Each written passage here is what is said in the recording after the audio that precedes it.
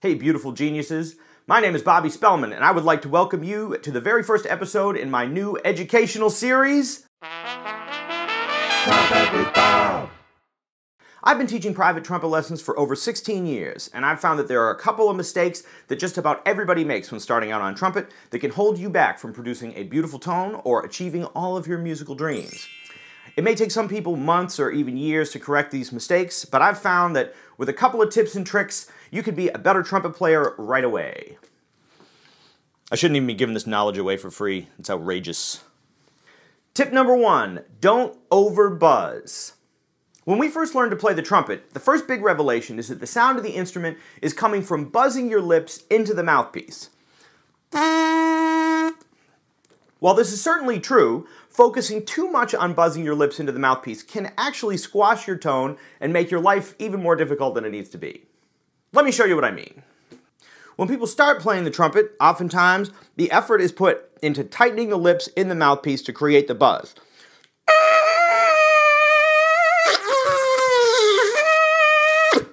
Now check this out. When I'm playing trumpet, my focus is on breathing freely through the mouthpiece and letting the mouthpiece and the resistance from the horn allow a natural buzz to occur, rather than focusing on tightening my lips to create that buzz. In fact, when I'm playing just the mouthpiece, oftentimes I can start off with just this sound.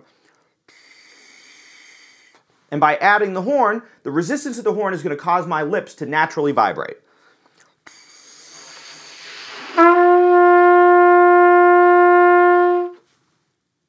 By really focusing on letting your air do the work and breathing through the trumpet, you can create a much more full, resonant sound than if you're over-focused on tightening your lips to buzz into the mouthpiece. Now, all of this has to do with what we call our aperture. Now, you might have heard of an aperture in a camera being the hole through which the light moves in order to capture an image. Similarly, we have an aperture in our embouchure, which is the space between our lips that the air can move to create a buzz and to create a tone. If your aperture is too small because you're over-tightening your lips to create the buzz, you'll find that you get a much more dull, rough, and small sound out of the instrument. On the other hand, if your aperture is too wide, you may get a more wide, unfocused, airy sound out of the instrument. Let me show you what I'm talking about. Here, I'm going to overbuzz to create a smaller aperture so you get a sense for what that sounds like on the trumpet.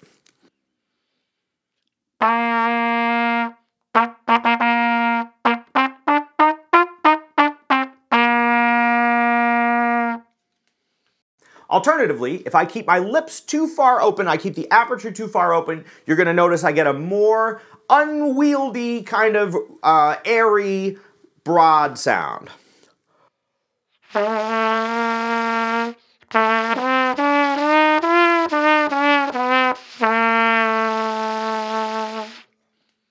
The goal is to find the comfortable middle ground by staying relaxed and letting the air out of your lungs and not just focusing on buzzing into the mouthpiece, but really focus on blowing all the way through the instrument. This will enable your lips to find the center of the mouthpiece and you'll be able to stay relaxed while creating a more focused, beautiful, resonant tone on the instrument. Let me show you.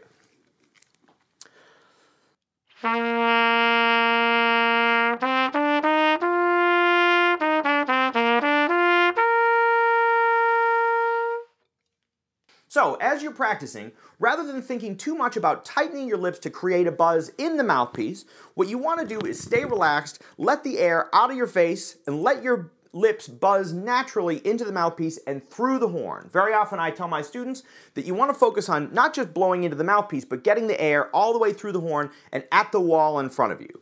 As you stay relaxed and let your air do the work, you're going to find that your lips will naturally vibrate and you'll create a more full sound on the instrument, and everything is going to be a little bit easier to play after that.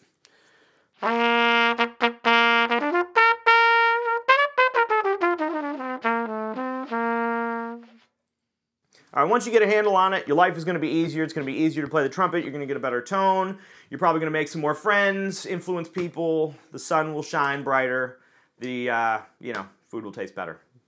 You get the deal. It's about playing the trumpet. It's a beautiful thing. You're undertaking a challenging task. However, very often we just work too hard. We're just working too hard. So if you can really let your air do the work and try not to tighten up too much or overbuzz, you're going to find that everything becomes much easier. All right, happy practicing, gang. We'll see you on the next one. Trumpet with Bob. Alright folks, thanks so much for checking out this video. If you found it useful or informative or just entertaining, be sure to give us a like, subscribe to the channel, leave a comment if you got any questions or if this video helped you out, or be sure to send it along to any of your trumpet playing friends.